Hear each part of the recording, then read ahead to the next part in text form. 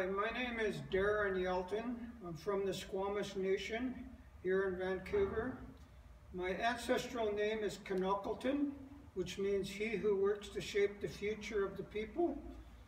I'm an artist of 43 years, going on my 44th year. I enjoy the artwork that I do today. It's been passed down through me to my family through generations in my village. The artwork that I do today, I've done numerous projects for many cities throughout BC. In the city of Vancouver, in Kitsilano Park, I have a large Kayachtin welcome totem pole that was 25 feet tall and weighed 10 tons when I started it. The city built me a workplace, a work shed in Kitsilano in front of the Maritime Museum, where I carved this project for the city of Vancouver. It's a large Kayachtin totem pole to welcome all newcomers to the city of Vancouver. In my language, Kayachtin means I hold my arms out to you and I welcome you to the sacred territory.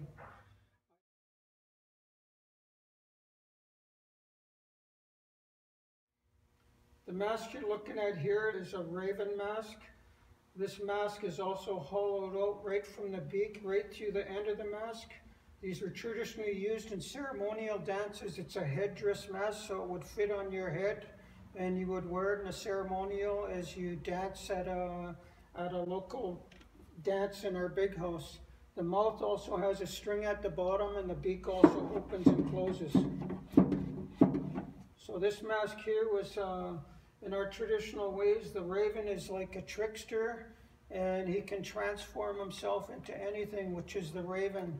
So we highly respect the raven as like a brother also.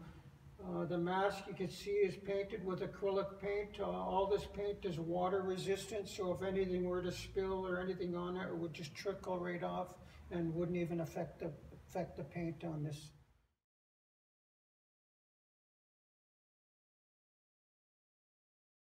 The mask I'm holding in my hands right now is a bald eagle mask. This mask here, it took me probably about 3 weeks to a month to carve this mask. It has a string on the bottom that holds it so the mouth can open and close.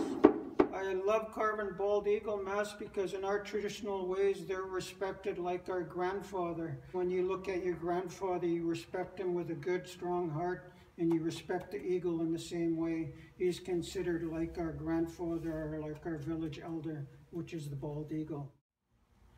Like I said, my English name is Darren Yelton. My ancestral name is Knuckleton. While I spoke to you about all the different designs that I do, masks and totem poles, I always mentioned two words, Haichka Osium. In my language, Squamish language, that means thank you.